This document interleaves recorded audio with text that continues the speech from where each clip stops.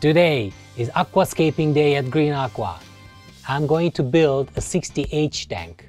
H stands for high, and it's so high, actually so tall that maybe Aaron should scape it, right? Welcome to the beautiful world of aquascaping.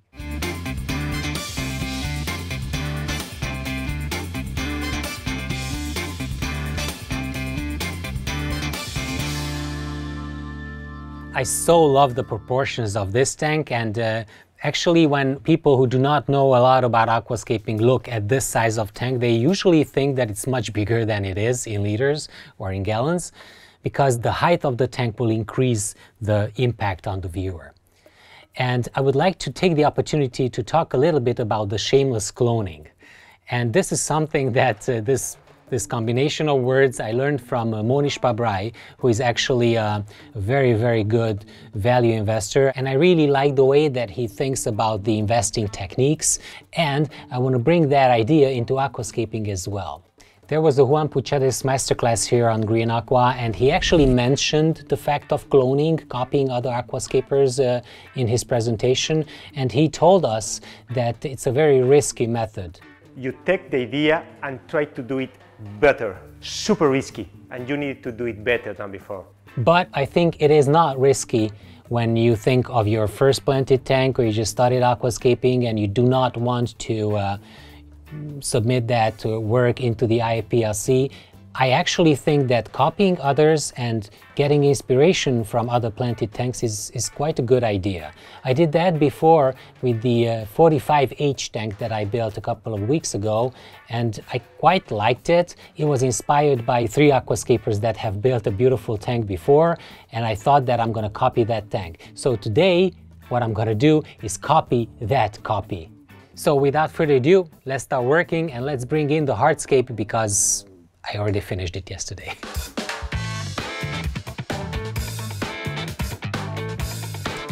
All right, so here's the scape. We're ready. You can start working. It looks very similar to the one that I built in the 45H, right? Okay, so a customer came into Green Aqua, a very old customer of ours. Actually, I've built a tank for him many, many years ago, maybe 10 years ago. And he saw that tank and he said that I want something similar, but I wanted the top to be visible and outside the aquarium. So I did this for him. I took about 10 hours to build it in total yesterday. I started with taking these branches. These are actually 1, 2, 3, 4, 5, 6, 7, 8, 9 separate branches. And I took the main branches, these two, and I glued them together. The biggest challenge here was to fit the wood onto the top of the tank without obstructing the view for the light, because the light is a Chihiros WRGB 60 light, and it's gonna go in front of it. And I had to cable tie this leg of this light onto that wood to keep it in place, to make sure that the wood is behind the light. And then I started to cable tie these wood pieces together. And then after I cable tied them, I applied the paper towel liquid super glue combination onto them. And that's how the main structure of the wood took shape. Okay, let's talk about the wood structure idea.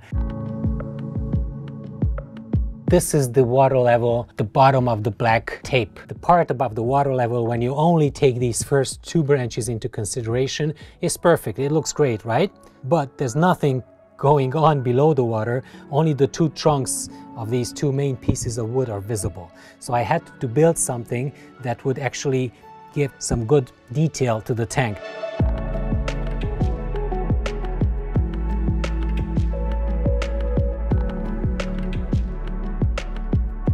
And also please observe that this one is in golden ratio here, right here. And then I started to build the other one because I needed something to stretch to the left side of the tank as well. So I put these 1 and 2 branches here. I applied the wireframe here. The problem is with this frame is that this frame was pre-made at Green Aqua, and it's actually a 60p frame. So I needed to raise it somehow. After I raised this structure a little bit to be exactly in position, I put the first stone underneath. So this is the first stone that I applied here. This whole structure stands on this one stone here. I fixed it at this point, and I also fixed it to the light here. So these 2 points were holding the whole structure in place. And then I started to build this whole thing around it, and it took a lot of time for me to figure out how to do it. I glued the rocks onto this plastic bottom that will hold everything in place, and then I started to glue them together as well. But it turned out, when I moved it for the first time, it turned out that it was not enough. So instead of just using the liquid super glue paper towel combination, I started to use the Impa glue, because remember that we will need to take this whole thing into the tank at once. Right now, this whole thing is really stable, so I can just take it and I can just basically raise it from anywhere like that, see? And then I use the fine filter mesh to cover the holes, because the whole chamber will actually be filled with ADA Power Sand Advance and ADA Amazonia version 2. I'm pretty sure that the tank will look similar to the tank that I built and that Matty and Ozzy have built many years ago. I think that you will not do the same type of aquarium for the second time. I don't know, is this looking similar to the tank that I built in the 485? Similar. A little bit similar, right? Yeah. But not the same. Not right? the same. It's not like people are gonna tell you, like, Balázs, why do you copy people? Why do you copy yourself? No, well, actually the process itself is really fulfilling while building a tank like this. By building the hardscape, 10 hours pass by like 2 hours, but I've been talking about that topic in the psychology of aquariums video before. We're gonna link that in the description for those of you who did not see that. So maybe you're interested in what's happening in my mind when I build planted tanks. Why did I do this? Why did I do this whole gluing thing? When I built the 45H tank, I placed everything into the tank, and then I started to glue the rocks together in the tank. I couldn't fit my hands in. It was a smaller tank, but the whole structure is quite big. Planting was a problem. And with that said, another problem that I had, this is the 45 by 30 tank, and actually the size of this plate is 25, so I have 5 more centimeters to play with. Okay, and learning from my mistakes, I will have to start the planting now before I move it. So I'm going to put in all the epiphyte plants. I'm going to start with the small Bucephalandras that go at the bottom of the tank. So I kind of started to like this way of exposed hardscape construction. It looks much easier, it seems much easier. It takes more time because you need to glue everything together and you cannot just build it like that. But at the same time, it's much more convenient. I was thinking a lot whether I should use these branches here, and I thought that it's a good idea to have them because that will continue the line of this wood downwards. It will connect this line. The whole thing looks a little bit more balanced if you have this wood here. And we can move to the bigger Bucephalandra types now, which is the wavy green and also the Kedagang. The Kedagang is a reddish plant and the wavy leaf is a greenish plant. I think the reds should not be in the center. I think the reds should be at the bottom here.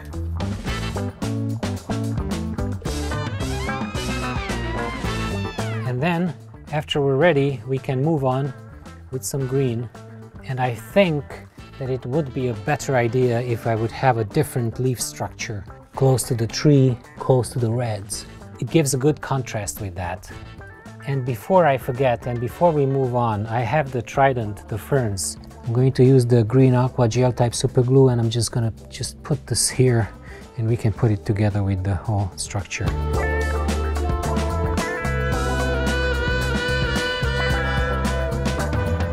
this part visually is going to be heavier and it will attract the attention because we have the golden ratio point here. This is very important. Okay, and then we still have a lot of anubias.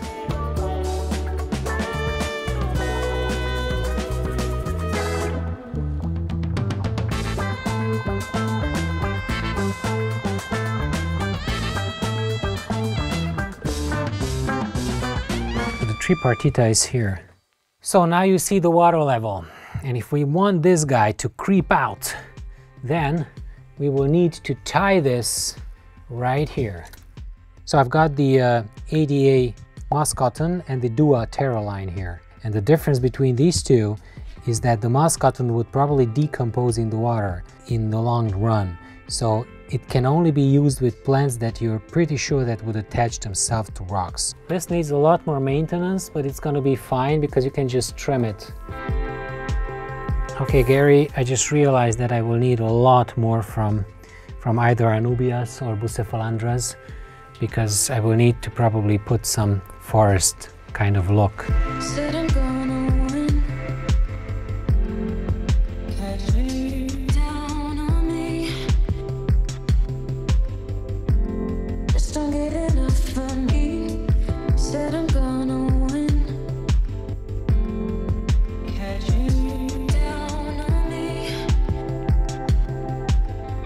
Now all that remains to be done is to try to use these bucephalandras on the ends maybe.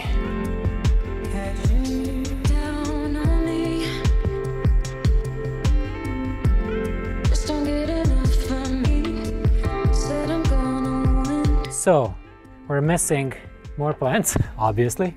What we're doing now is we're using the Monte Carlo.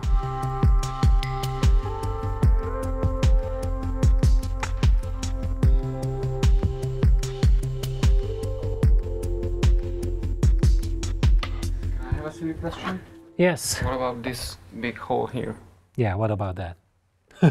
Good question. There you go. See, this is all we needed. Okay. This is all we needed. It's quite cool, right? We're building an aquarium outside of an aquarium.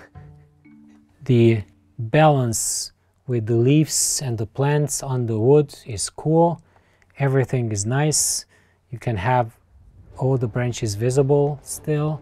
You have empty branches too to accentuate the lines. So I'm going to lift this, we remove this, and then we bring in the... There you go. Then we bring in the aquarium. This is an ADA 60H tank that we actually have put... It is high. Okay, let's go in.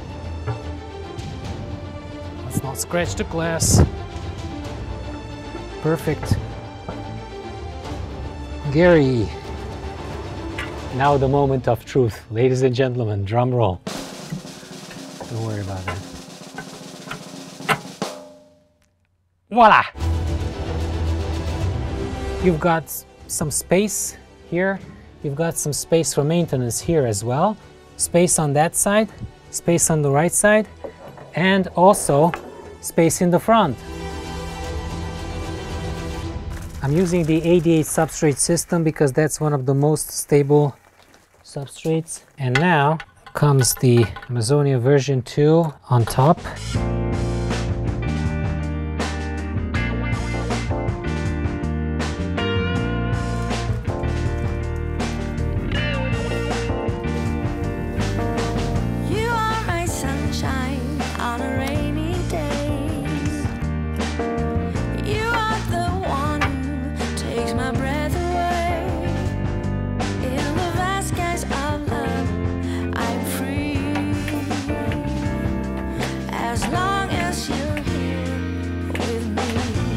I will add the sand now. I'm not going to wait until I spray the plants a couple more times and then all the water will flow onto the bottom glass and then the sand will get wet and it's more difficult to manage. I'm using the ADA La Plata sand, which is perfect. It's a cooler colored sand, very natural in color, goes well with the cereal stones. You are my sunshine on a rainy day.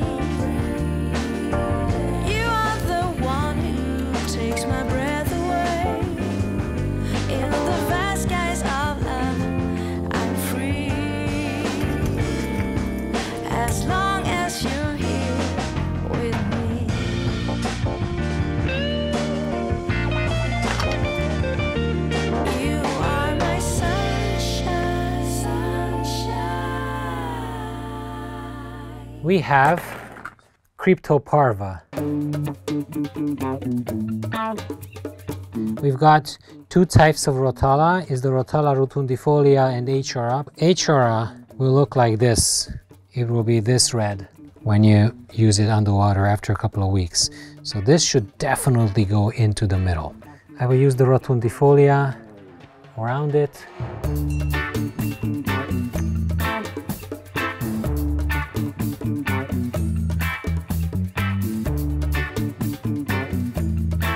So let us know in the comment what do you think about the copy of the copy tank. And we're going to use this light now to see whether everything fits in there.